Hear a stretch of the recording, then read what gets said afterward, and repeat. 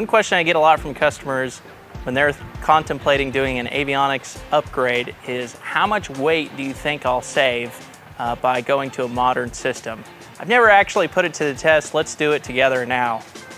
We're doing an installation on a Cessna 310, and this is just some of the junk that's coming out of it, and it's going to be replaced by these two GI 275 side by side.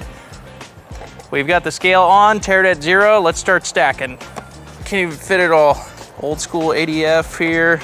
Stack that on there. We're at 24 pounds, 9 ounces. All right, we're teared back at 0 pounds, 0 ounces. I'm gonna stack these GI 275s on there. 1 pound, 15 ounces, 4 pounds, 0 ounces is what his old school stuff is getting replaced with.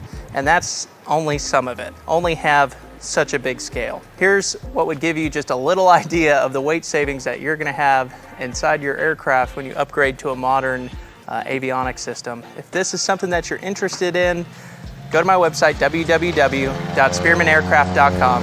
Happy flying.